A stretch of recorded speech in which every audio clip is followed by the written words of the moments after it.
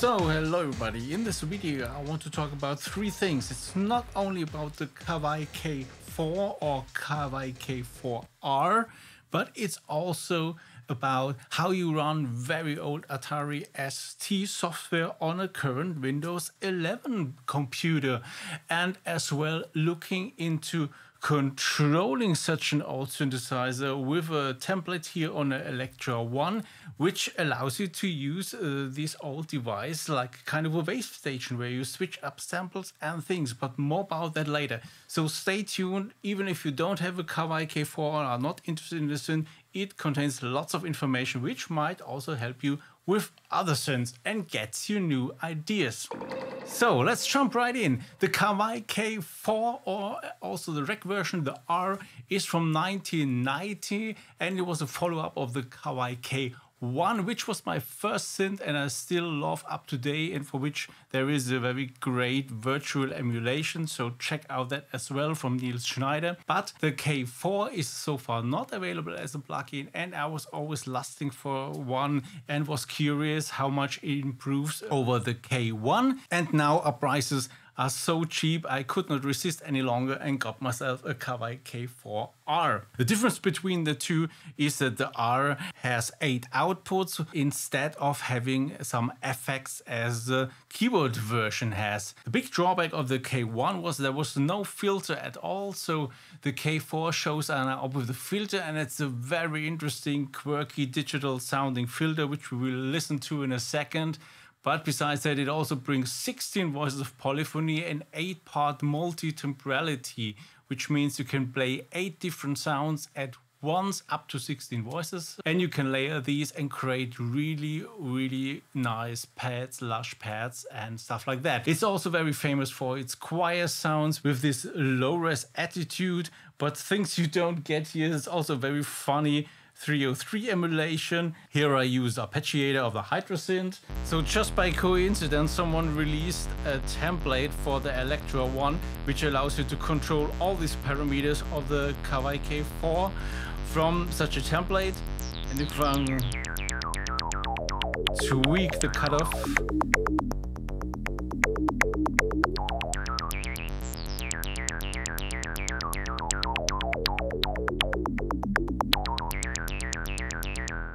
so this can really get very dirty, and I will show you much more interesting tricks with that template later on. But let's first talk a little about the K4. First thing you should always do with such an old synth is to check if it has the latest operating system or the latest firmware.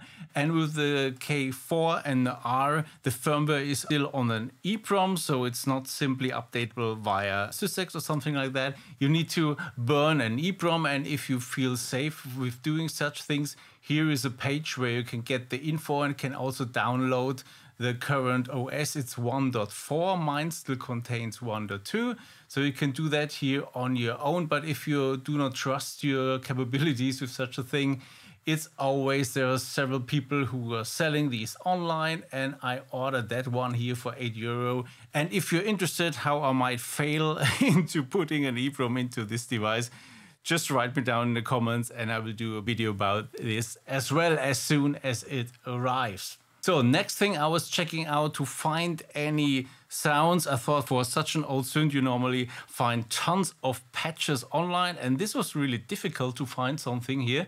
So I found this page in the end, which really kills your eyes, but nevertheless it contains lots of great downloads. So if you go here on K4 download, you see there are here lots of SysEx data available and many hundreds of sounds, and this is really nice, and these are still all the patches I need to check out. By the way, all the links will be down in the description of the video. So I already showed you this really cool template. If you go to the Electra One library, it's created by Neo Ignis, and this was just released, so just by coincidence it's now here.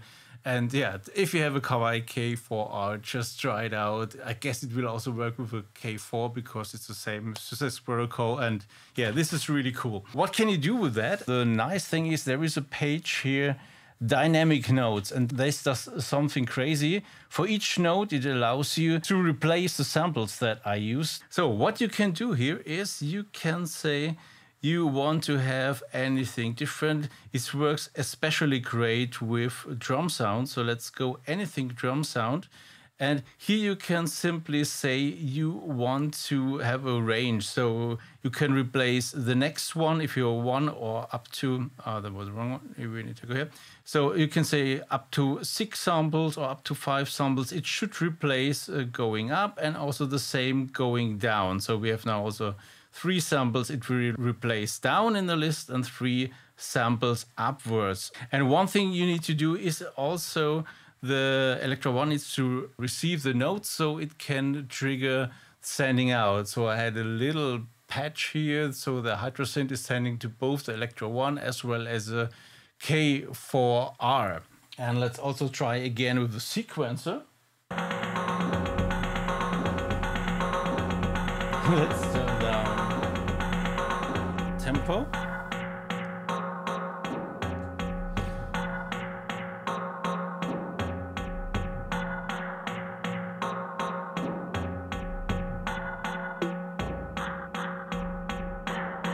And you can also add a second one.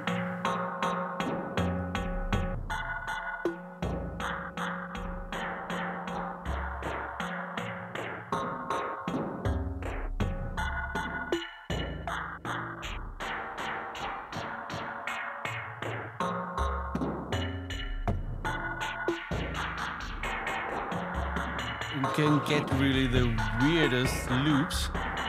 You can also hear the Hydrosynth arpeggiator has also a feature for ratcheting.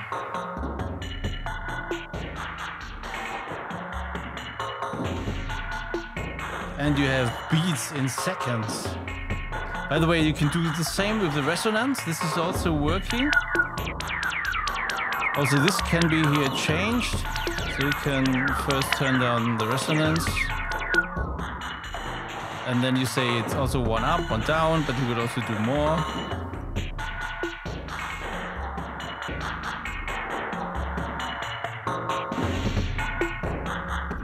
So you can also tweak the envelopes here.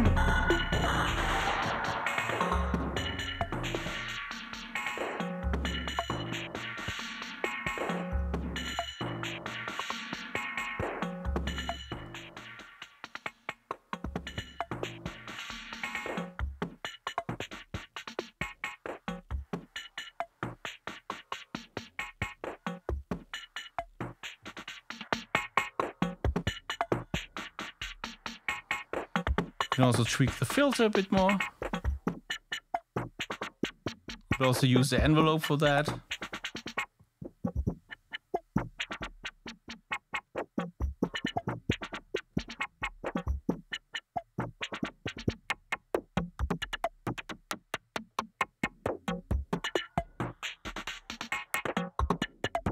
So absolutely nice loops. You can also use totally different loops. You don't have to use drum loops, but as I said, it works the best with drum sounds. But you should stop that for that. So let's go somewhere else. Let's go to whatever, glass harp. Let's pick something totally random. Also sines work very nice, I think. Let's go somewhere here.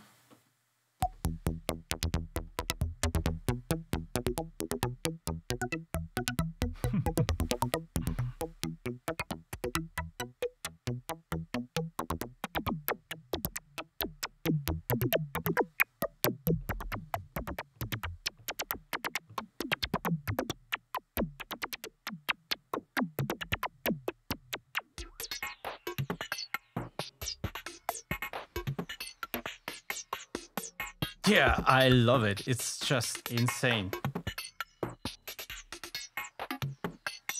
So much for that. Next thing I was looking at is how can I get all these patches I found here on this site into the device and also manage them, and all the current software I could find did either not work or were for lots of money, which I didn't see any point in it for such a little thing to do. And yeah, and also on this page I found the broken image file. This feels so 90s. It's nice.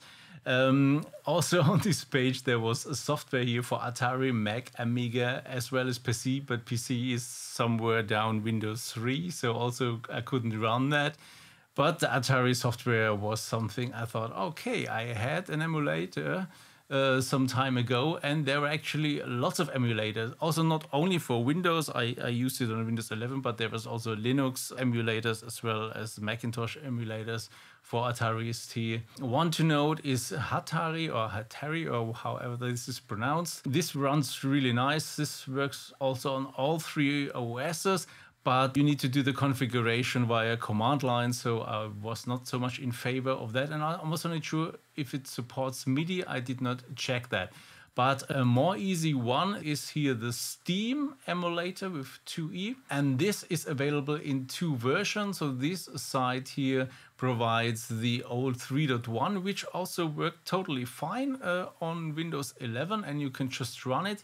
What you need is an operating system, so the TOS file can also be downloaded here or from that page, but there's also a bug-fixed version which is newer, which is the Steam engine, which you can find the link here. And so here the latest one currently from the last year, and there's also a new beta here, is the SSE 4.1. So let's check out that. So this is the download. If you download that and if you simply run it, you will get an error and says it cannot find a file. And the thing is that it requires DirectX 9, which is not installed by default. So depending on your system, it's there or not. But that's also easy to get. There is also the download link in the manual here, but I will also post that link in the notes. So you get here the DirectX 9.29. And this is also easy to install. So here is a file. Let's do that. Let's go with that. Dang, dang, dang. No, we don't want the Bing bar. Bing bar. What name is that? So, and that's finally it. And as I said, you only need that if you want to run the latest and the greatest, but the previous 3.2, which I also have, runs without DirectX. So if you don't want to install anything, just use that one. And the only thing you need to do is start that file. So let's also try that one. This works as well. And there are now some questions you need to answer. Okay, do you want to have it in the start menu? Let's say yes to that. We need a file for the OS, and you need to pick that. And I downloaded that as well. I have it here in the other version. Where is it? So there is the US version, but there's also UK version. I'm not sure. I guess only some words are different in that. Yeah, we can create a hard disk. So you just name a folder where you copy all your files, and this will then show up as a hard disk in the emulator, which is quite straightforward. And I copied already some software into just a folder. You can put this anywhere on your system. Go with that. Okay, we're done. But you can also configure that later on, and we're ready to go. Basically, you can start that here with that arrow.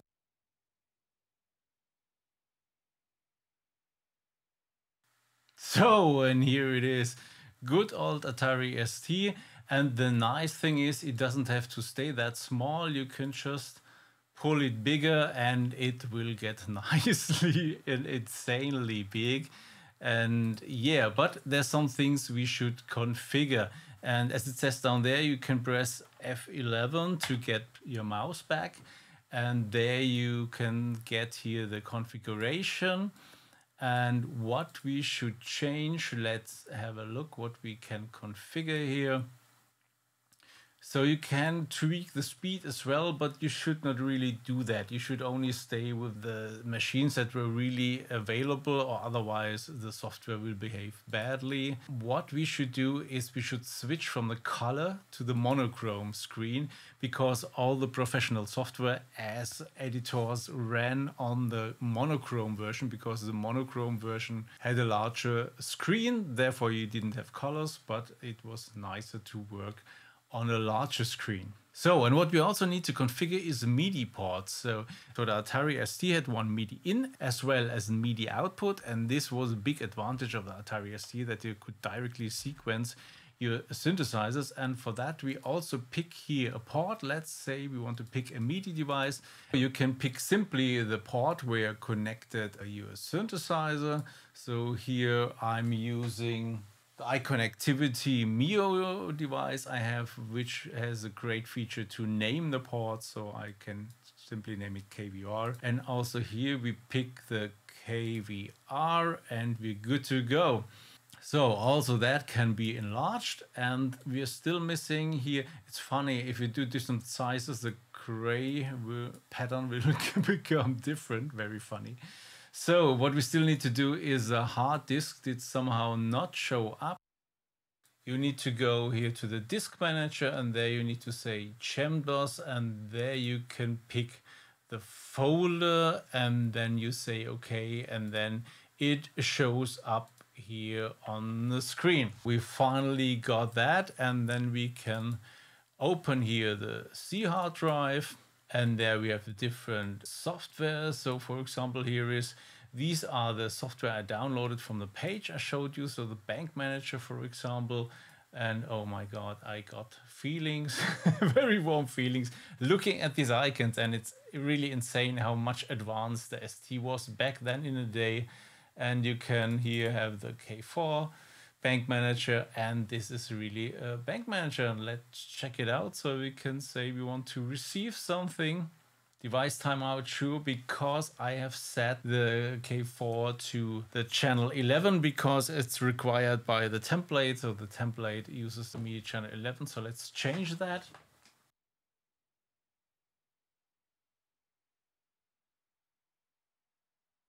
Yeah, so what is that?